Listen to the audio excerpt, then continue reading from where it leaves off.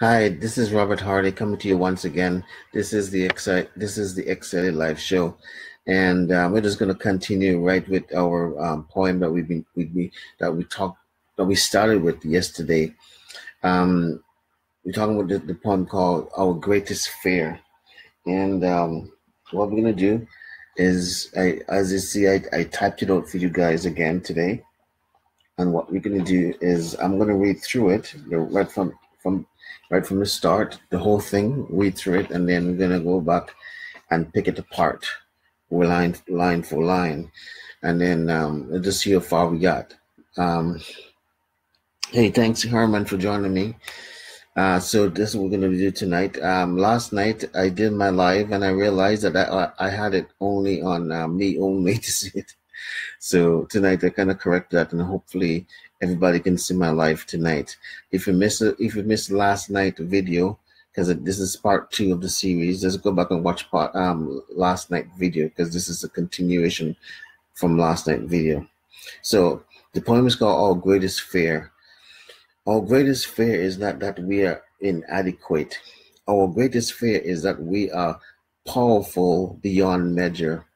It is our light, not our darkness, that most frightens us. We ask ourselves, who am I to be brilliant, gorgeous, talented, fabulous? Actually, who are you not to be? You are a child of God. You playing small does not serve the world. There's nothing enlightened about shrinking so that other people won't feel insecure around you. We are all meant to shine as children do. We were born to make manifest the glory of God that is within us. It's not just in some of us, it's in everyone. And as we let our own light shine, we unconsciously give other people the permission to do the same. As we are liberated from our own fear, our present automatically liberates others. So last night we started off what we got to as far as talking about you are a child of God. Again, if you missed last night's video, which most of you did because I have it on private setting and I didn't realize that, I put it on um, public setting where everybody can see these videos, and I'm just gonna make sure tonight's video. Well, you guys join me, so that means that it's working. Mustafa, thanks for joining me. Um, so again, the reason why I'm keeping my voice down is because my wife has told me that when I have to keep my voice down when I'm doing these live. Because one thing, I do them so late at night, and secondly, she can hear me when I'm talking, and it disturbs her, and also the baby. So I had to keep my voice down so I don't disturb them while they're sleeping. So you playing? Let's pick up the poem. If you're following along, if you guys are following along, I typed it out. If you're following along with the video, said let's pick up from where it says you playing small does not serve the world. Now, a lot of people have a tendency when they because how we see ourselves. So I'm including myself with this because we always see ourselves. We tend to see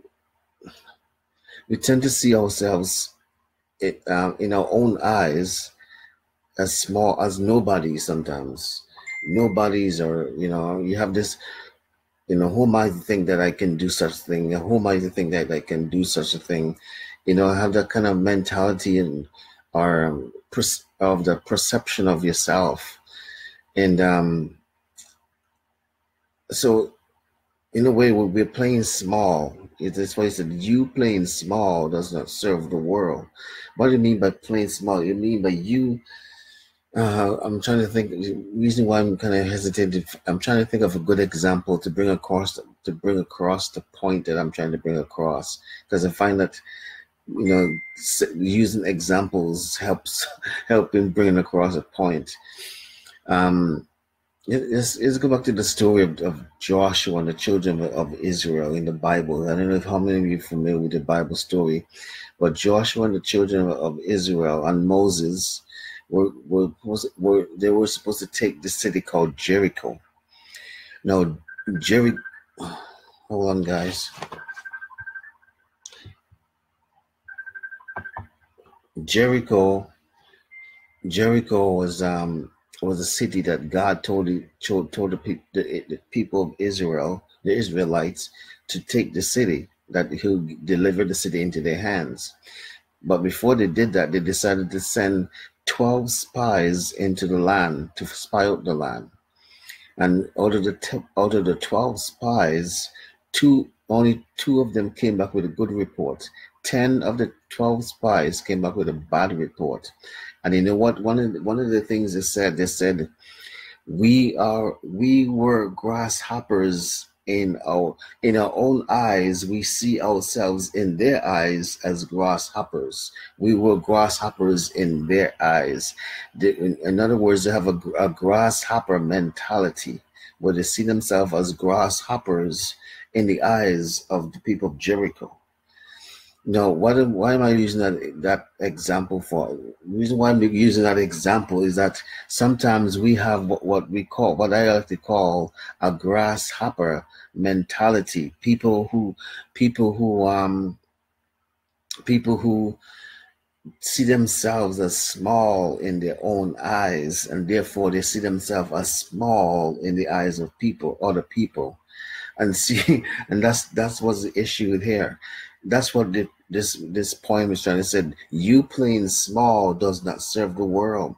Well, you playing small first start with you seeing yourself as a small, insignificant nobody. No, so you see yourself as somebody who can't make a difference in the world, who can't, you're nobody.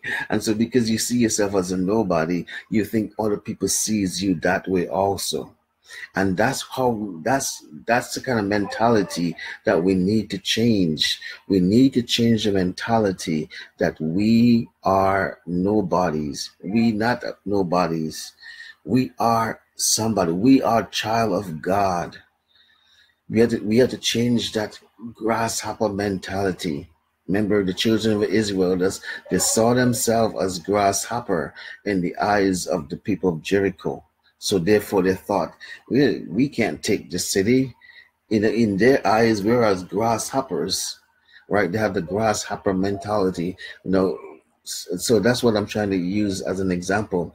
Some of us have that kind of small mentality, that where we're playing small. We're playing down ourselves. What I'm trying to say, we're playing down ourselves. We're we're afraid to measure up to our full standard, to our full potential, right? We're kind of playing it down. And that's what he's saying. What the lady saying? You playing small does not serve the world. You playing yourself down. You putting yourself down. You thinking that you're nobody. You're not good enough. You're not significant enough.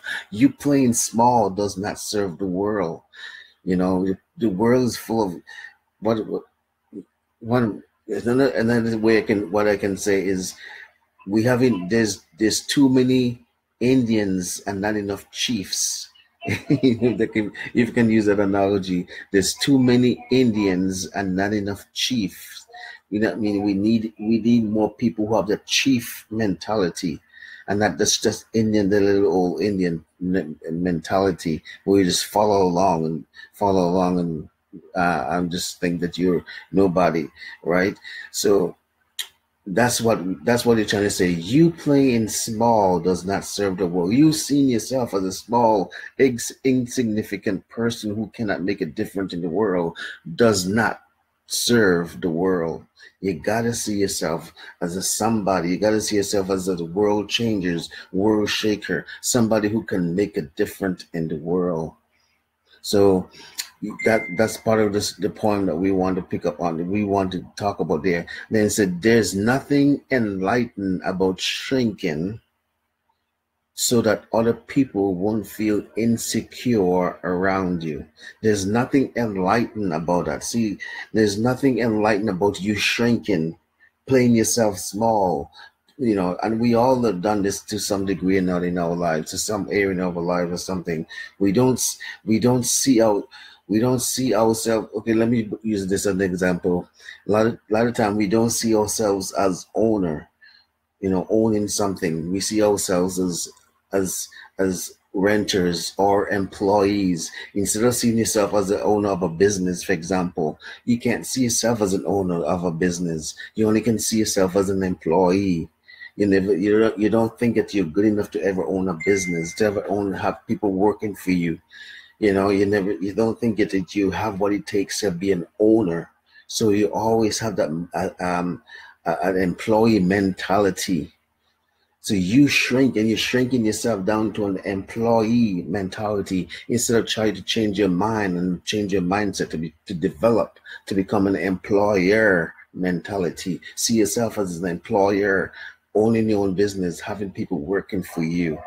But we shrink ourselves down to that employee mentality, and that's all we have. We think of ourselves and see ourselves. We never see that we can do anything else but just work for somebody else instead of working for ourselves.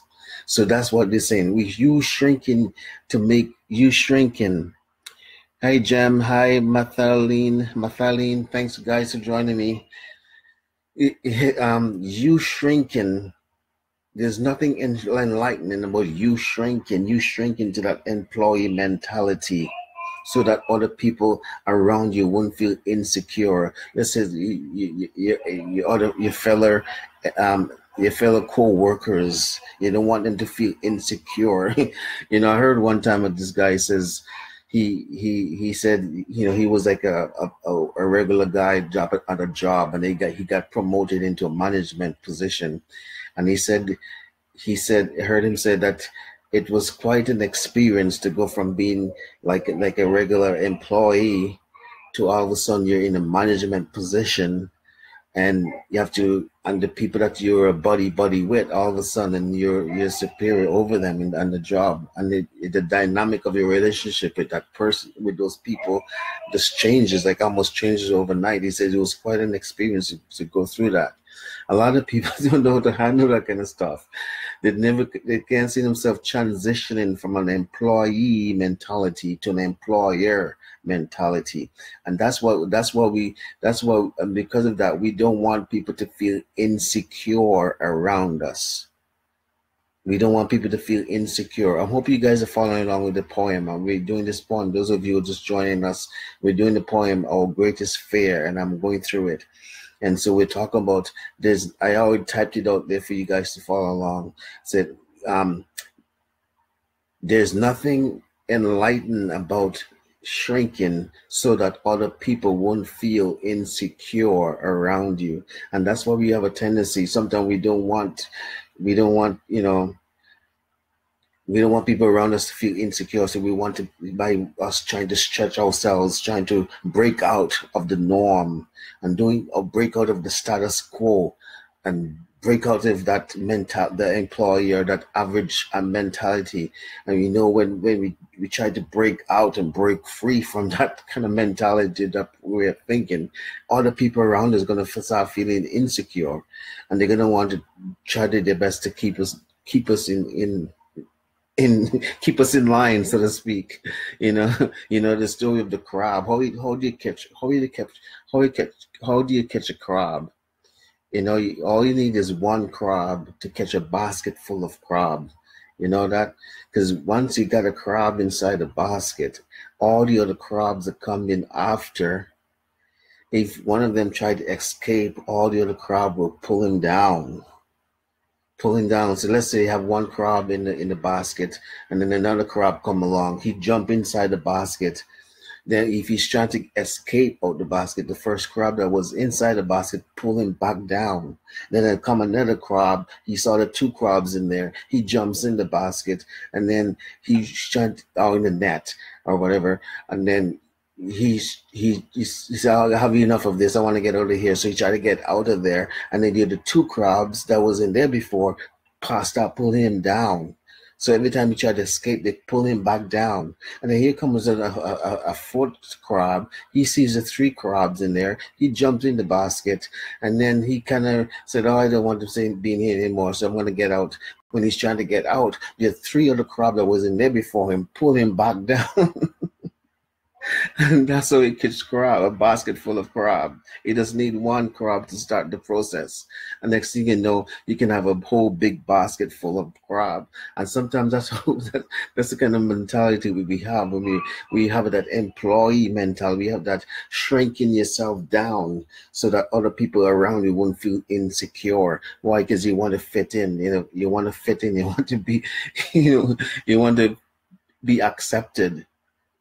But when you're trying to break out, break free from the norm, from the mentality, like say for the mentality of an employee mentality to an employer mentality, you're gonna have to maybe shake off some friends, shake off some people that may want to pull you back down to the into the basket of the crab. So you playing small does not serve the world. There's nothing enlightened about shrinking so that other people around you or other people won't feel secure around you. There's nothing enlightened about that. There's nothing good there's nothing good about that. If you want if you want to elevate other people, you first have to elevate yourself. If you want to rise above other people or help other people rise above their status quo, you have to first rise above it yourself. And there's nothing enlightened about shrinking down, you know, making yourself smaller than you actually are, just so you can fit in and be a part of the status quo. There's nothing enlightened about that. We got to stretch ourselves to grow and to develop ourselves, because that's how a personal growth and development comes in. We got to be different and be more than we currently are in order to have more, be more, and experience more than we currently are experiencing and are having. As I said before, at the end of the day, the reason why you want to go through any kind of personal growth and development, the reason why you want to make any changes in your life, at the end of the day, it comes down to one thing. It comes down to wanting a different results. If you're not happy with the results that you're getting in life, whether it's in your finances, whether it's in your relationships, whether it's in your health, whether it's in your relationship with others, if you're not happy with the results that you get in, you got to make some changes in your life.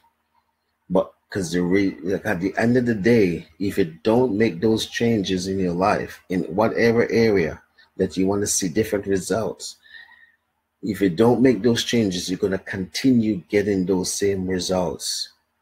So at the end of the day, it comes down to you wanting the different results. Therefore, you will you go through some kind of personal growth and development.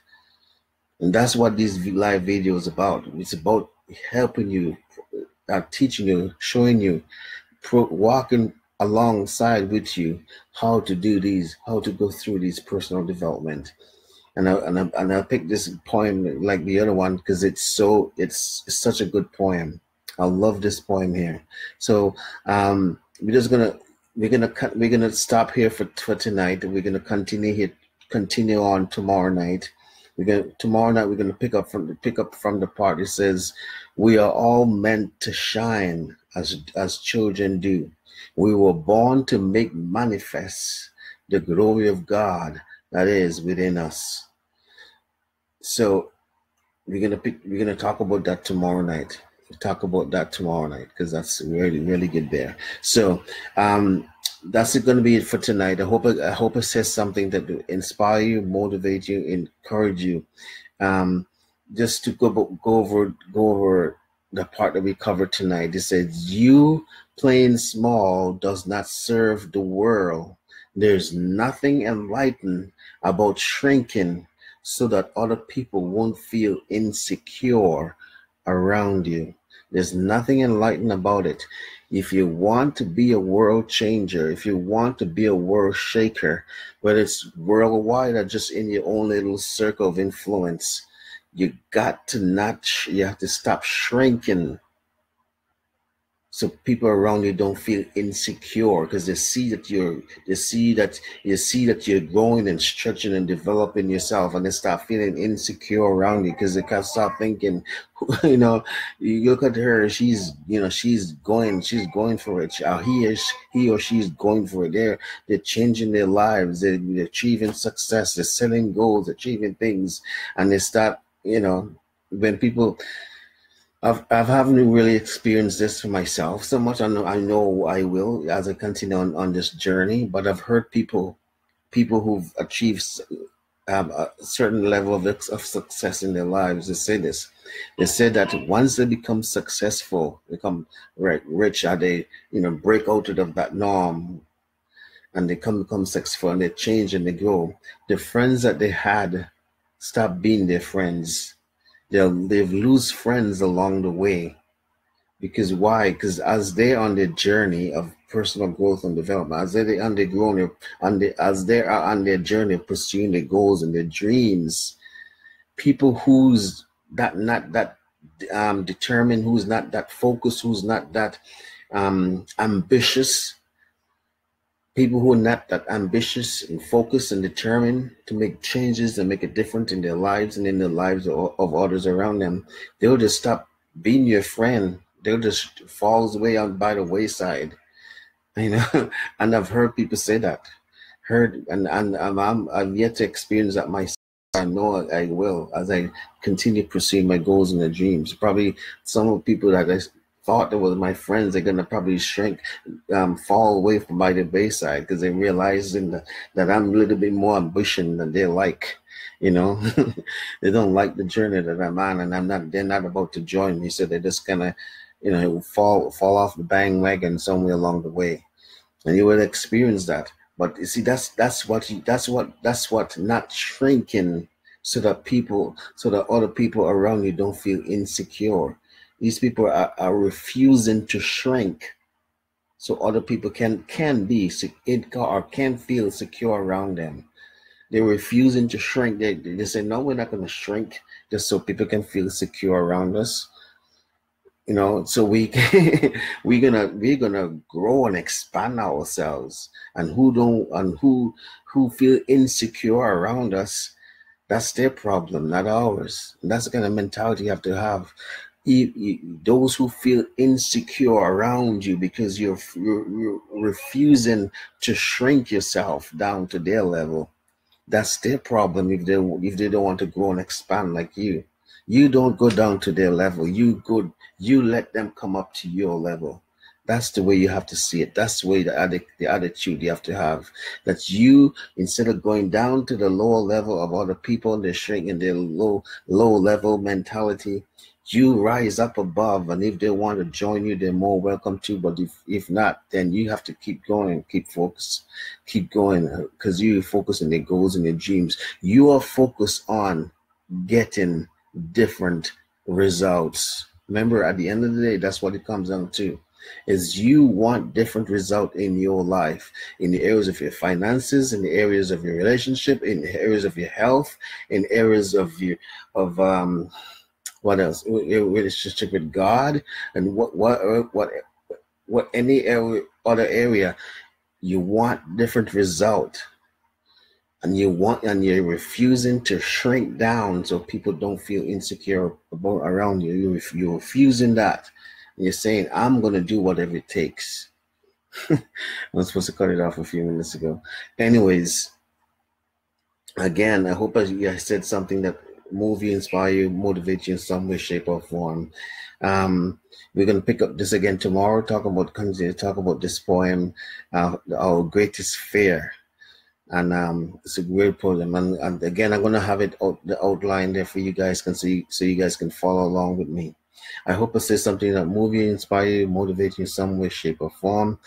Join me again tomorrow. This is Robert Harley. And those of you live in my local area, I just want to give this shout out. Those of you live in my local area, please come out on April 9th.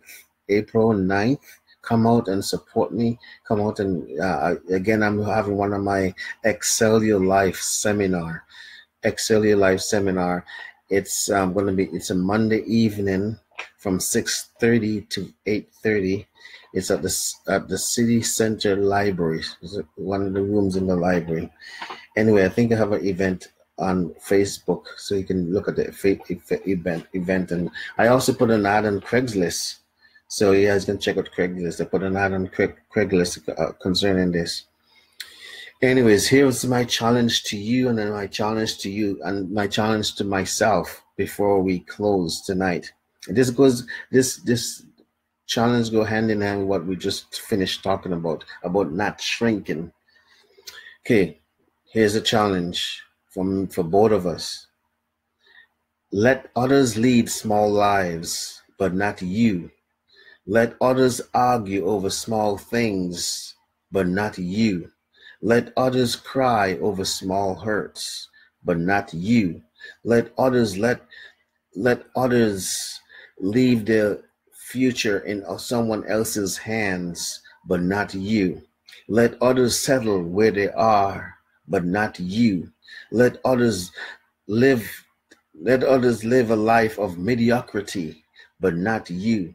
Let others stay in their comfort zones, but not you. Let others live their lives in fear of the unknown, but not you. Let others let fear of failure and fear of success holds them back, but not you. Let others be content to add to the wealth of the graveyard, but not you. You be the one to take a stand. Now, you be the one to rise up. You be the one to take a stand. You be the one to make changes in your life. You be the one to go after your goals and your dreams. You be the one. This is Robert Harley, and I hope you guys got something out of this live video. Join me again tomorrow. Hopefully a lot earlier than I did it tonight. Tonight's quite late here. It's like 2:30 my time almost. Yeah, almost 2:30 my time. I know you guys live in different time zone, so it's quite late. 2:30 in the morning. Wow. Anyways, see you guys tomorrow. Hopefully a lot earlier than you guys seen me tonight. Niana, thank you for joining me too. Thank you. Anyways, God bless you. I love you. Peace.